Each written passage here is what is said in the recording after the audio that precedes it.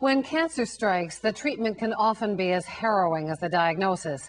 But when it comes to colorectal cancer, a new study suggests there may be another treatment, one a little easier to stomach. It too has its risks. But as Dan Halton reports, it's likely already in your medicine cabinet.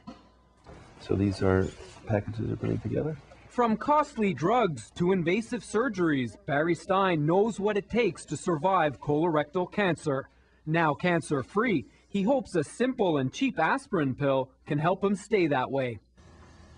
That's the finding of a new study from Harvard Medical School. This is, of course, very exciting because for those people who are already diagnosed with the disease, we can perhaps reduce the chances of recurrence or, in fact, maybe even eliminate it. Researchers have long known aspirin helps prevent colorectal cancer, Canada's second deadliest type.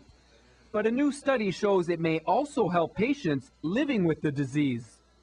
The study, published in the Journal of the American Medical Association, suggests patients who took aspirin on a regular basis had a 29% lower risk of dying from colorectal cancer.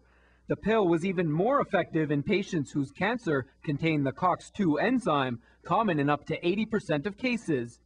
They reported a 61% lower risk of dying from the disease. Our study really showed that aspirin seems to reduce the risk of dying from colorectal cancer, which suggests that aspirin may also have a specific role in blocking the effects of COX-2 in those later stages of tumor progression and spread. The study's authors say people shouldn't stock up on pills just yet, warning regular use can lead to gastrointestinal bleeding.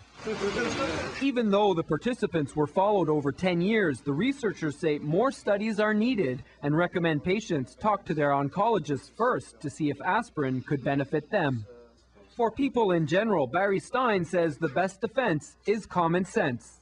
Whether it's through screening or through healthy lifestyles, changing your diet and eating habits, these are the things that we really want to emphasize. For anyone diagnosed with colorectal cancer, the study suggests aspirin may eventually become standard therapy. Dan Halton, CBC News, Montreal.